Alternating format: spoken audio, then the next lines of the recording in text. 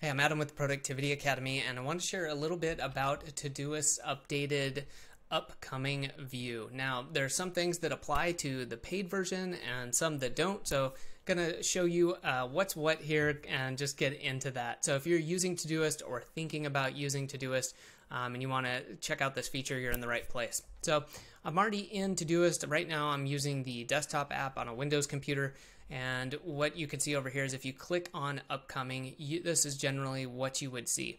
And this is handy. We can click around to different dates. You can scroll through them, and you can see that there are no tasks due in the back. I am completely up to date. Just kidding. This is kind of my test account, so I just pop things in here for showing other people and for doing, setting up random things for examples.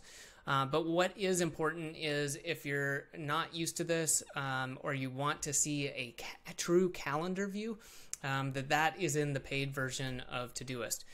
So I'm going to go through and show you what the different settings might look like. Here you can have a board. So this is going to show you, a few days at a time, and we can then, skip forward. And I don't have a ton of stuff in here because, like I said, this is more for examples and to give you an idea of what this looks like.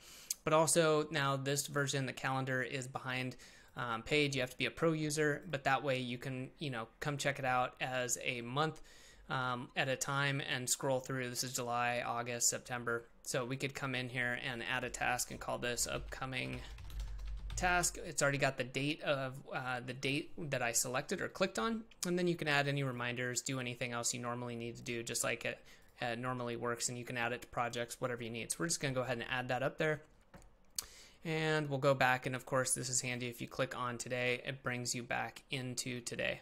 All right, and as you would think too, not just scrolling, but you can go to the next month or go back or forward. Okay, and then we can also filter in a calendar view, which is handy if you want to filter by the assignee.